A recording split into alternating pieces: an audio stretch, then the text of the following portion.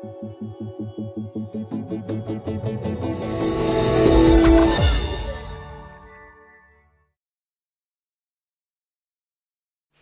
Android fans, this is Eric from hollywoodfrodo.com with another super fast Ninja Android app review.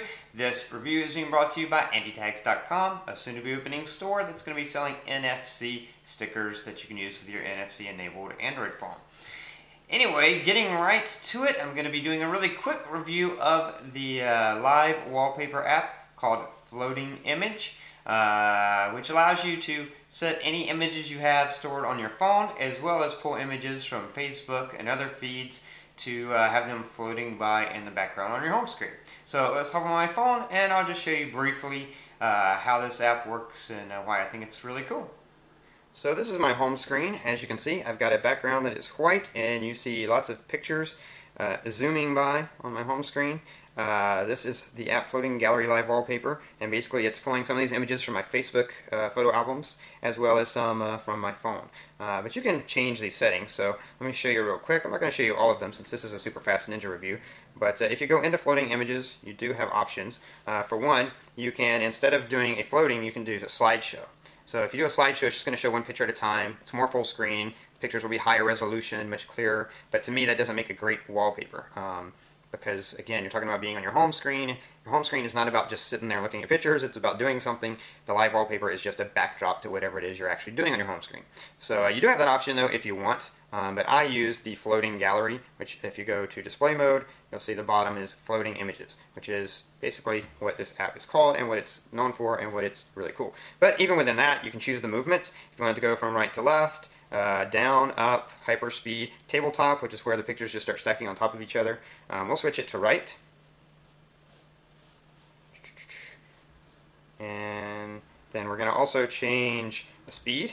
We'll go to normal. You got fast, normal, slow, super slow. Then the background color, I'm going to change to pure black, but you've got various colors you can choose from there, as well as a couple of settings you can do to either try to improve the quality of the pictures or make them look cooler or change things to get better battery life. But I've been using this for a couple of days on my Galaxy, and I haven't really noticed an effect on the battery life.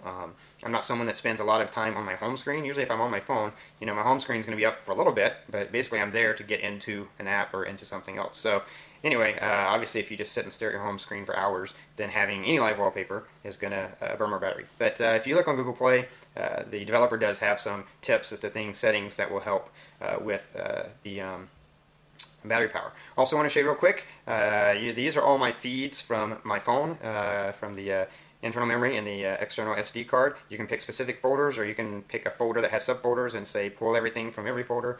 I also have a couple of Facebook feeds, and these are the various feeds that are available. Your phone, Flickr, Picasa, Facebook, 500 Pix, PhotoBucket, and RSS.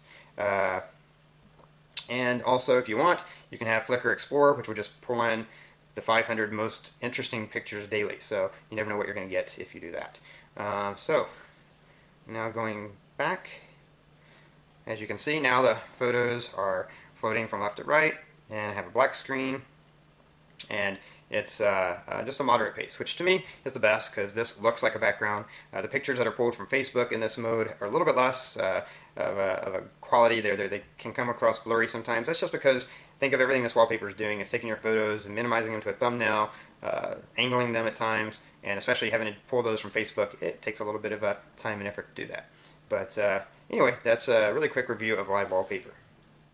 So that was Floating Image Live Wallpaper. As you can see in this brief short review, there are a lot of cool things you can do with it. It has a lot of potential. If you want to see a more in-depth review with more information and details on the various settings, then just click the link below. Otherwise, until next time, this is Eric from hollywoodfrodo.com, reminding you that your Android phone is only going to be as good as you make it.